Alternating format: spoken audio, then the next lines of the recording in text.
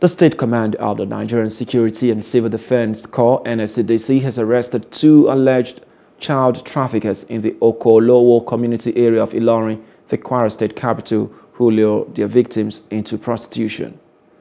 The public relations officer of the command, Olasukomi Ayeni, disclosed this while briefing journalists at the command headquarters on Thursday, disclosing that one of the underage trafficked girls by name Oko-Olowo, age 17, escaped from the hotel where she was lured into prostitution before reporting to the command on the activities of the syndicates.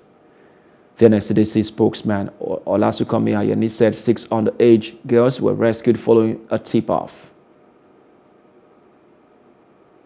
I was informed of a deception through one girl, Oko-Olowo, a 16-year-old, who claimed that she was deceived from Anambra State, that she would be given a job that will fetch her 50,000 naira monthly, and through that she came to Ilorin.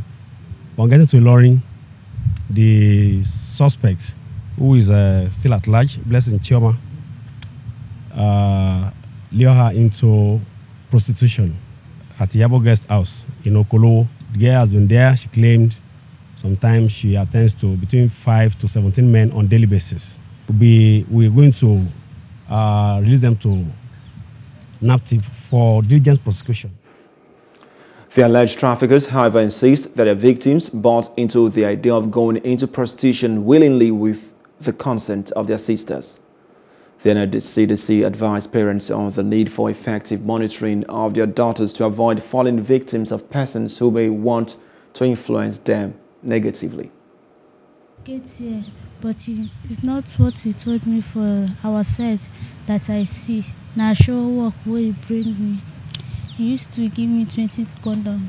20 condoms. Inside that 20 condoms, sometimes I just sleep with 10 men, 15, 17.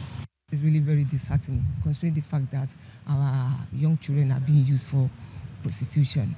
The parents on their part should engage their children. They should ensure they send these children to.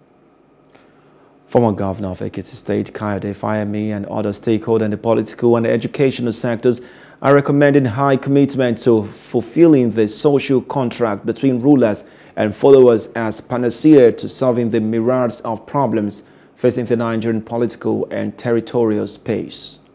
The call was made at the Federal University, Oye-Ekiti, during the 15th inaugural lecture of the institution delivered by Professor Taju Olaniyan.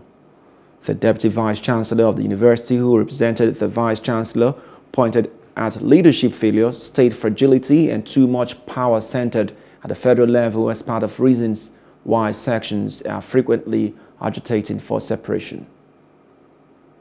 Hello, hope you enjoyed the news. Please do subscribe to our YouTube channel and don't forget to hit the notification button so you get notified about fresh news updates.